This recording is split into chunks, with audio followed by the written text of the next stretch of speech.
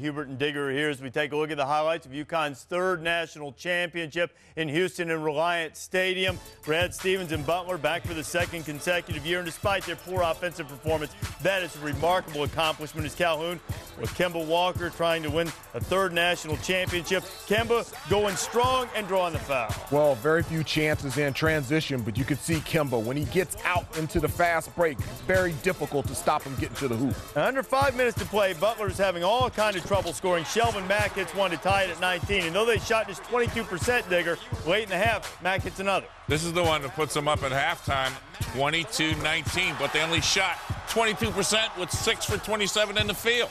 Great move, arcs it, makes the three. But then the second half begins. Hits it right over Donnell Beverly and started the second half. Butler could not hit anything. When the Huskies down by 4, Walker hits a baseline jumper, 2-point game. And then Shabazz Napier, a wild-looking shot. Tyler Olander, who actually scored the first 2 of the game, kicks it out to Jeremy Lamb. That was his first 3 of the game. Well, he started to get going offensively in the second half, and I mentioned that Uconn, look at the freshman. He's outstanding defensively. He did a great job against Shelvin Mack, but he gets into the passing lane and scores in transition.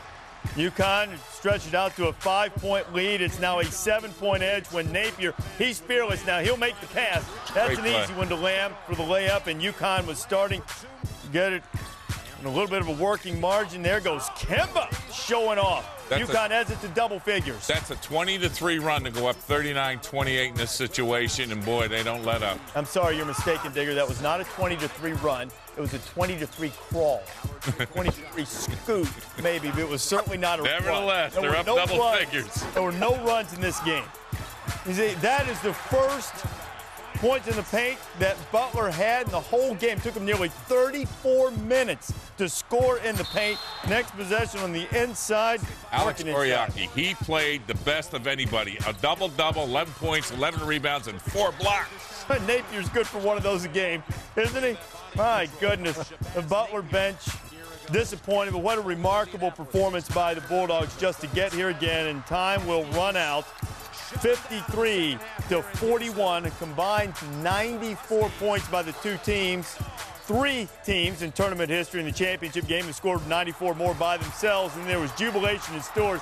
They didn't care if they scored 53 or 153 as long as they scored 1 point more than Butler on this night, and they did.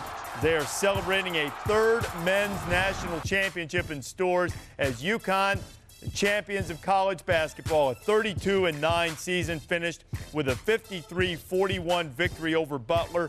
Kemba Walker with 16 to lead the way. Jeremy Lamb had a dozen, most of his damage coming in the second half.